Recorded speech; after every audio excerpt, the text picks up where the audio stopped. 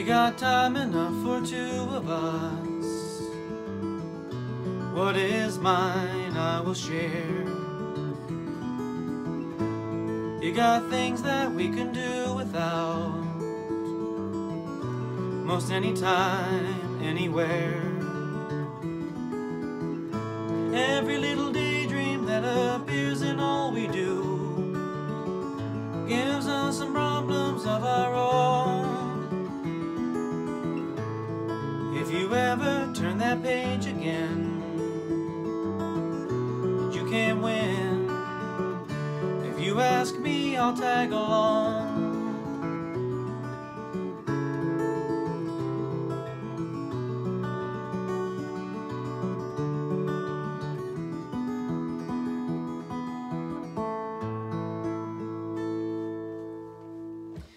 Hey everyone, and welcome to the Telecoaster 94 music channel. Today's video is going to be a tutorial video on how to play Gordon Lightfoot's classic tune, I'll Tag Along. I want to give a quick shout out to Mr. Bill Last for requesting this song. Thank you, Bill, for giving such a great suggestion.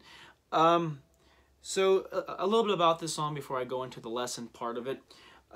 So this song was released on Lightfoot's 1986 album, East of Midnight. It was probably the most commercial album that he ever produced. It's very synthesizer, keyboard, and electric guitar oriented sound. It's very far away from the acoustic sound that he had established in the 60s and 70s of his career. And it's a highly underrated album too as well. The only acoustic songs I can really think of that are driven on that song are the I'll Lesson in Love, and of course this one, which closes the album. It's a great I'll Tag Along is a great, really wonderful Lightfoot song. Beautiful melody, beautiful lyrics, and I think it's also a personal favorite of his as well, as he still performs it to this day. In fact, I think it's only one of 2 songs that from East of Midnight that actually still appears in his set list. So, just a wonderful track. So let's go ahead and get into the lesson. This song is going to be in standard tuning. You're going to have a capo on the 2nd fret of your guitar, and we're going to be in the key of A to match the recording. And since we're going to be capoed up, we're going to be transposing to G. So here are the chords that are actually in the song that are used. So you have a G major, a D over F sharp, a G7 over F, A minor 7, C, D7, a G over B, and a really interesting one called a B flat diminished. So what I'm going to do is I'm going to go through, break down the intro of this song, and the beautiful thing about the intro is it's basically the same melody that's played through the verses. So if you get the intro down, you can do the verses just fine because it repeats. It's the only part where it makes a change and it deviates is during the chorus, and I'll break that down as well. So let's get into the intro of the song. So since we're going to be doing this song, it's in a fingerstyle tune. We're gonna be doing what's called a Travis pick, and for those of you who are more intermediate in Travis picking, I recommend just kind of like using your fingers and just plucking like that until you get comfortable with moving it with full motion range, like that. But so here's our picking pattern, and here's the flow of how it's gonna sound. So here it is, really slowed down.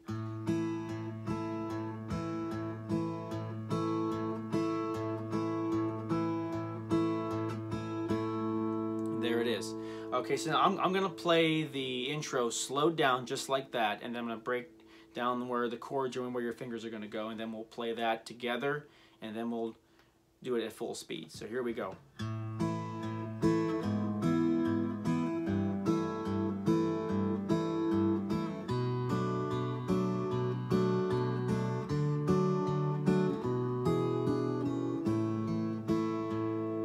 And there that was.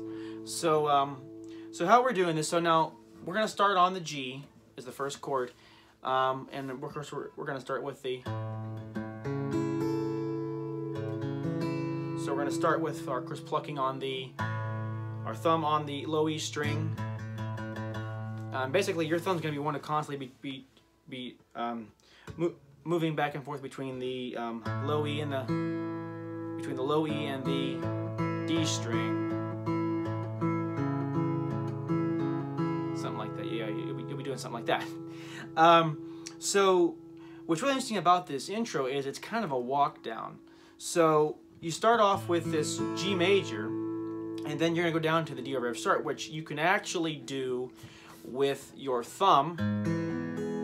So you're going to play a D major chord and then put your thumb over the low E string, 2nd fret behind here.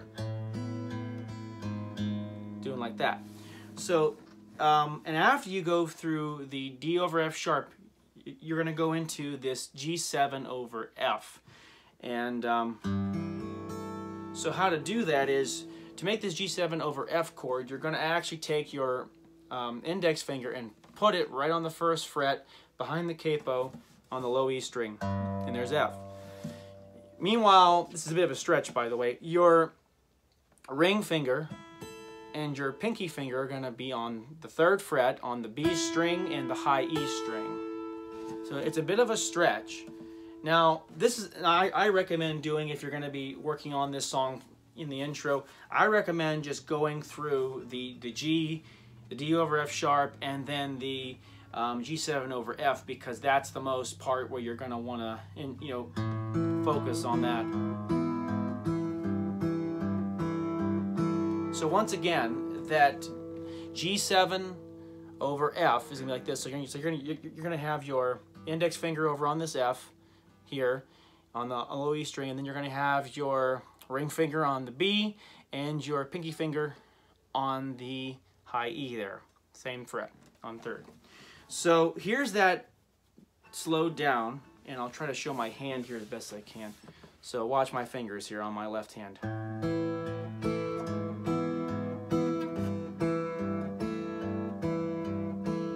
I'll play that again.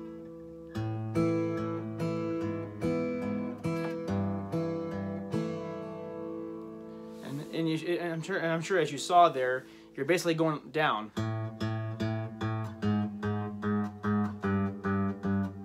And there's that first part there, and you're going to be holding that. And if you noticed on my hand, on my left hand, these two fingers really kind of stay in relative location as the thing changes. The only time I take my pinky finger off is when I'm doing the D major, or the D or F sharp. And if you wanted to, you could move your thumb back, but you want to make sure you take your index finger off. For some people, that's a bit of a stretch, so I recommend just using your index finger. So I'll show that to you again once more, and I'll try and get really close as I can.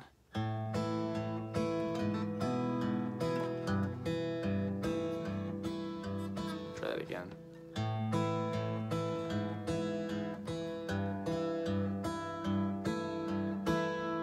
Go. So now we'll play that part at full speed. So here we go.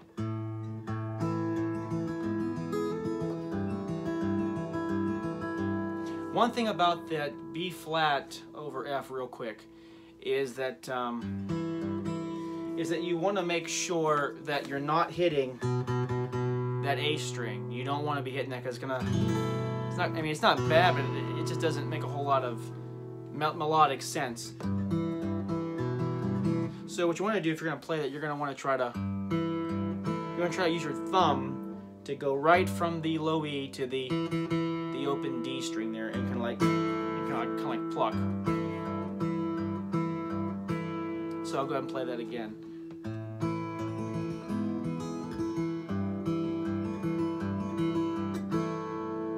I'll do it one more time.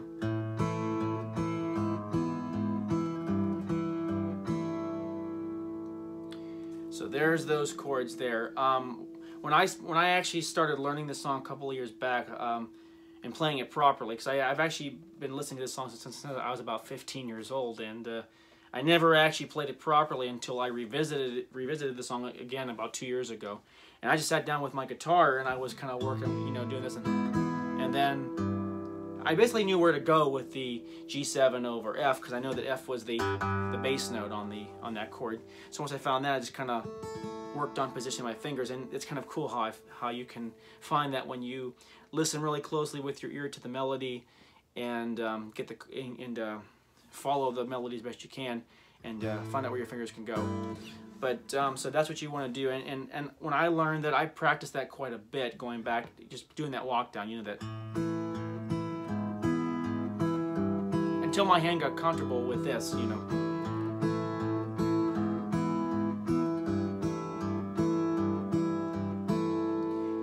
And there's that. So then after you go to the G7 over F, you're going to go right to an A7. I'm sorry, A minor 7, I'm sorry. To the C. And then you're going to go to a D7. And you go right back to home on G. And that's going to go all the way through the verses. So I'm going to play the intro slowed down piece by piece all the way through. So here we go. And then I'll break down the second half of that intro.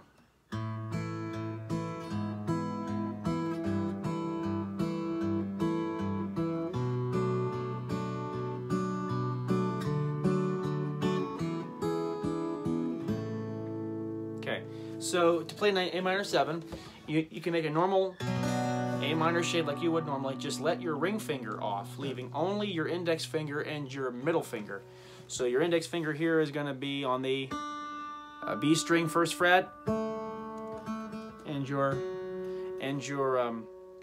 middle finger is going to be on the D string, 2nd fret, like that. Just like that. There you go. So there's that. And there's that, and of course in straight standard C, playing as you normally would with your. The good thing about the A minor 7 to the C is that you can just add your ring finger right there on the 3rd fret on the A string, and so you only have to move these 2 fingers. So it's like, you know,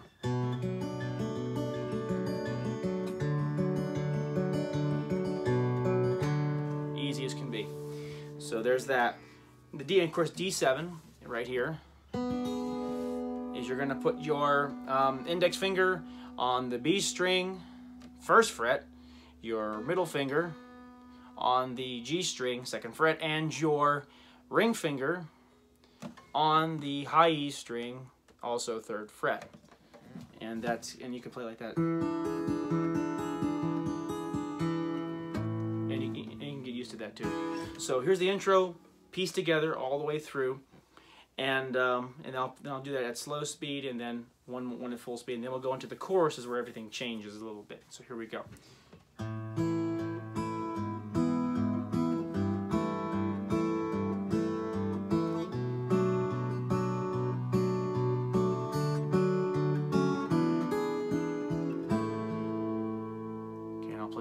Time slow.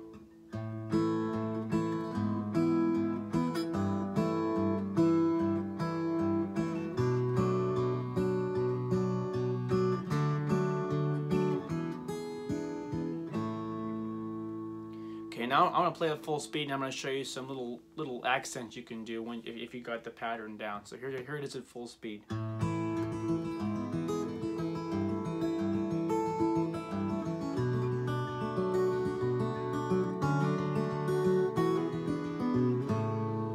Now what I'm doing there to kind of give a little bit of flavor is, once I'm doing going from the G like that to the D over F sharp, I do a hammer on here on the high E as I'm making the switch over to the G7 over F. That's just how it came to me while I was playing it. Lightfoot I don't think Lightfoot plays exactly like that. I think he does things a little bit differently. But I'm playing it, that's how it came. So if you like that, basically what you're going to do is you're going to keep playing your G, you know, D over F sharp, and then when you're going to make the switch, add that pinky finger hammer on, and then move. So I'll play that again.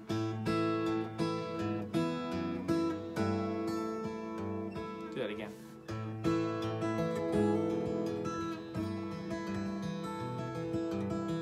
I'll do it one more time. Sorry guys, one more time.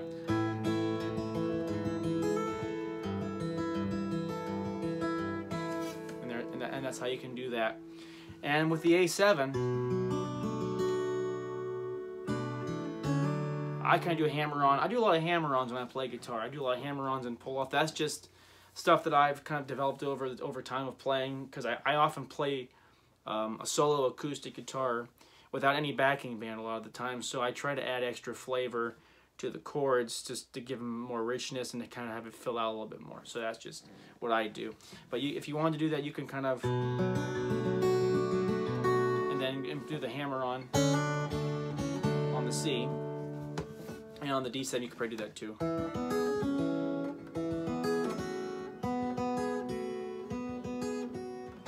This is like, you can do it like that. If you're gonna do a hammer on the D7, if you're gonna do a pull off, I guess you could say, just do right there on the B string, like that. So that's the entire intro into the verses. So as you're doing the verses, so after you've come out, so here's the interlude intro into the verses, and it's gonna be just like that. So it's like.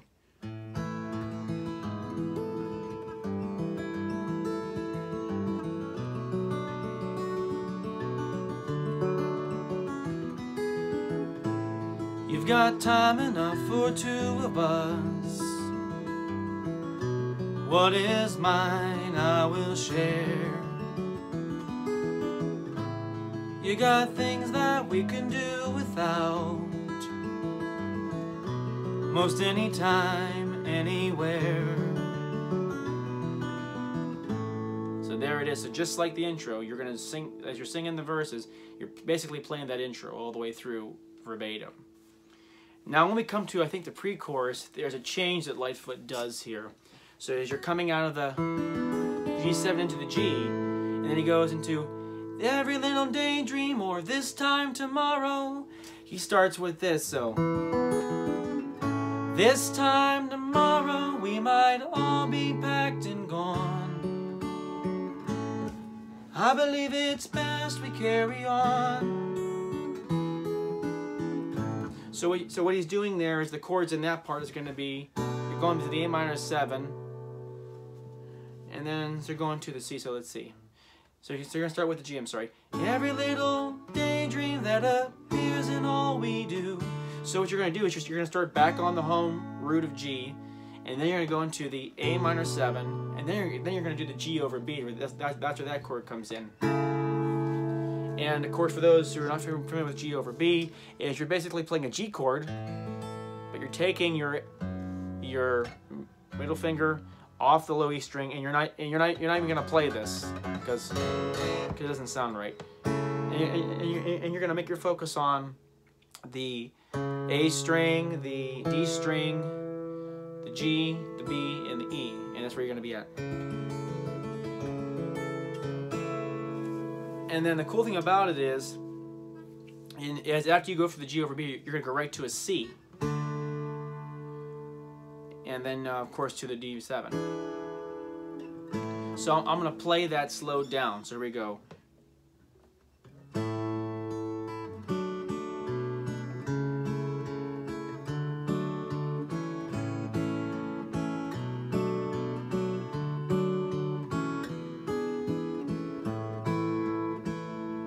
So there it is again. I'll play it slowed down on the pre-chorus.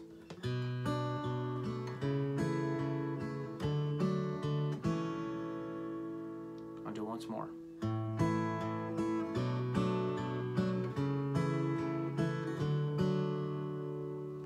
So again, that's going to be as follows: A minor 7, G over B, C, then to G again. And then it's going to be, I believe it's best we carry on. A minor 7, C, D7, and then back to G. And that's how it's going to go. And again, I'll do that part again.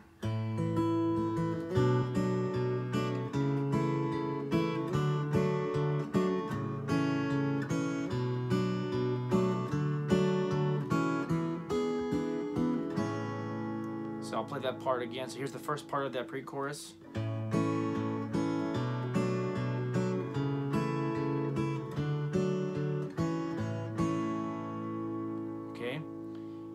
here we go again on the second part.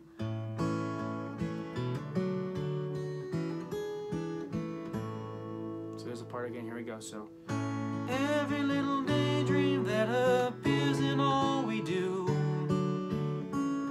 gives us some problems of our own.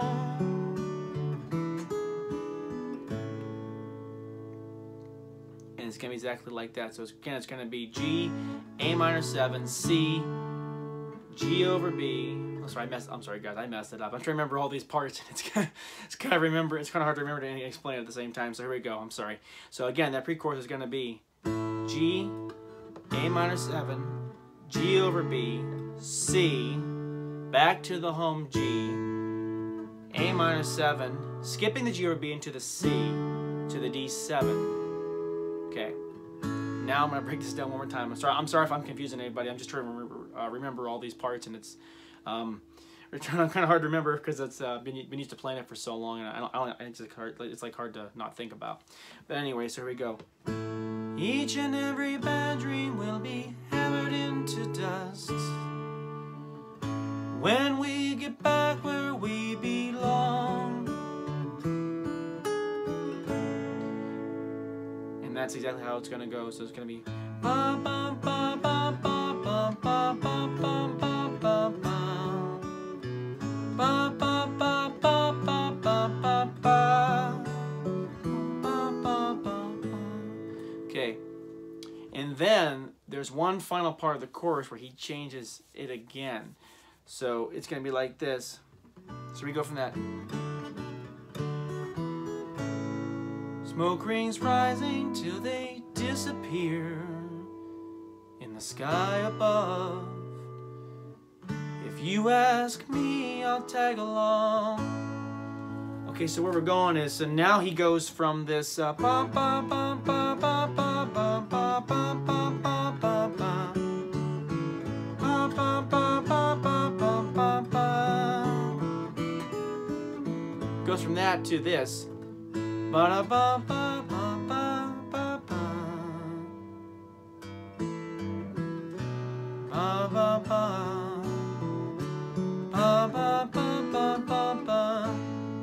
So he kind of combines the intro into this. So it's like, I believe it's best we carry on.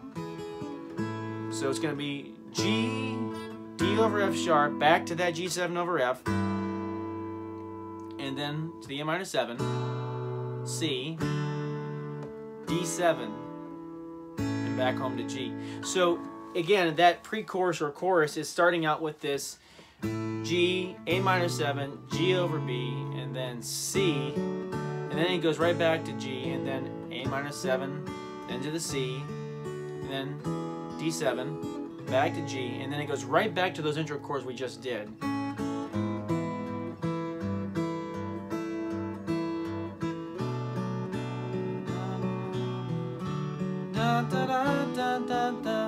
Okay, after he says, if you ask me, I'll tag along, then he goes into this really cool little run, which is a nice little interlude, which is different from the intro.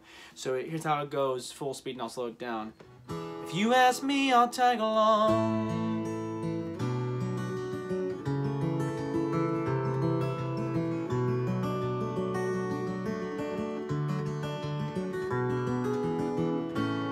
Okay, so what he's doing there, and this is where that B flat diminished comes in.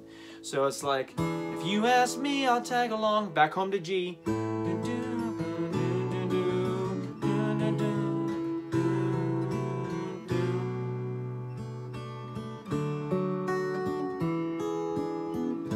So it goes in like this. So it's like, so we're gonna start with G, A minor 7 to the G over B. And then you're gonna all you're gonna do is slide your index finger down to the first fret. See that? And I think that's a really cool chord. So it's gonna be like this. So it's like slide. So that's gonna be, if you really want to know.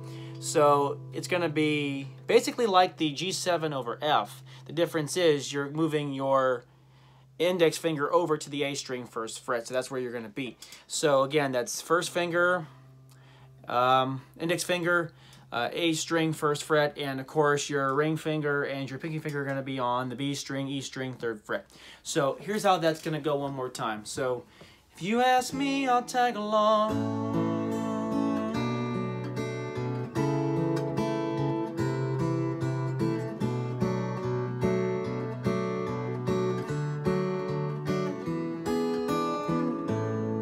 And you're right back to home. So again, it's going to be, if you ask me, I'll tag along. G, A minor 7, G over B, B flat diminished, A minor 7, C, D7, G.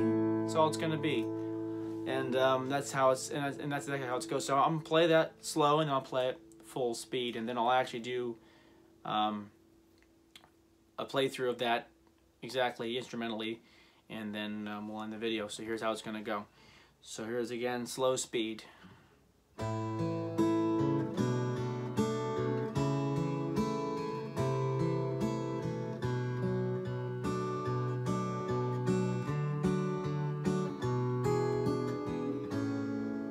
One more time slow.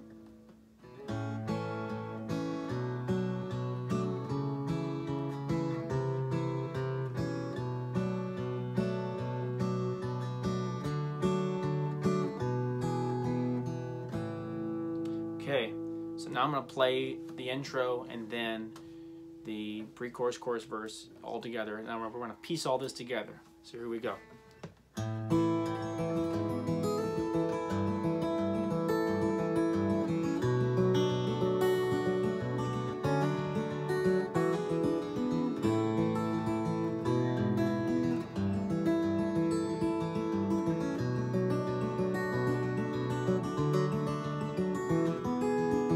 Pre-chorus.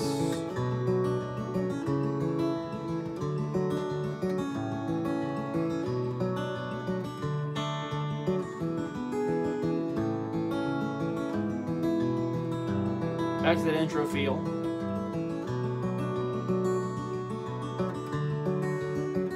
Okay, in between interlude.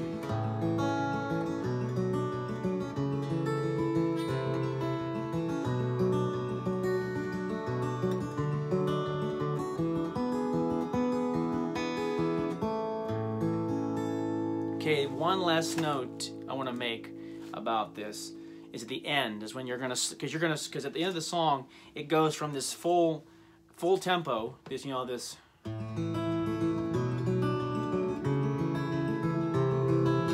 goes from that, and then he goes to this, and then right as you get from the A minor 7 to the C, then he starts slowing down as soon as he gets to D7. And then at that point you can let off.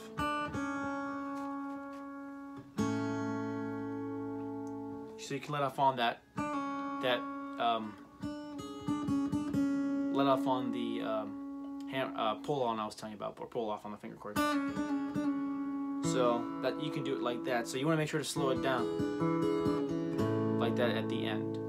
So and that's the song, guys. I hope that was helpful to you. I apologize if I kind of repeated myself a little bit. It's been a crazy holiday season, and I'm working a lot of hours, so I'm a little on the sleepy side, so I apologize if I repeated myself. And but I hope it was helpful to you guys. I hope you enjoyed the video. And to anyone watching this, if you liked this video, please be sure to comment, like it, share it, and subscribe. If there's any of the songs that I post on my channel that you guys want to see tutorial lessons for, don't hesitate to leave a comment in the comment section below, and I'll gladly look into them and get back to you on that.